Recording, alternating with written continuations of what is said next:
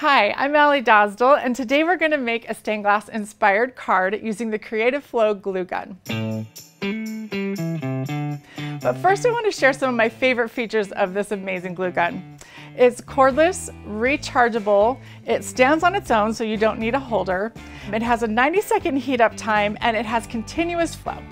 So the first thing we're going to do is we're going to trace this design that I printed onto the silicone mat that is sold separately.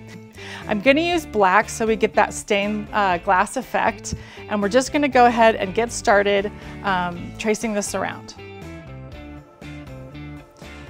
All right, so our next step is to, once this is dry or cooled off, to stick it on our card front. And we're going to use the sticky folio, a sticker sheet, adhesive sheet for that.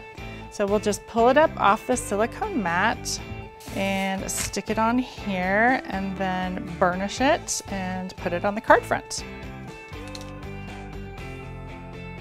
All right, so the next step is going to be coloring the image with some alcohol markers.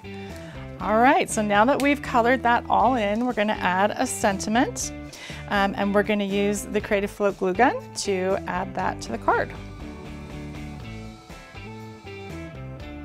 All right, there's our stained glass inspired card.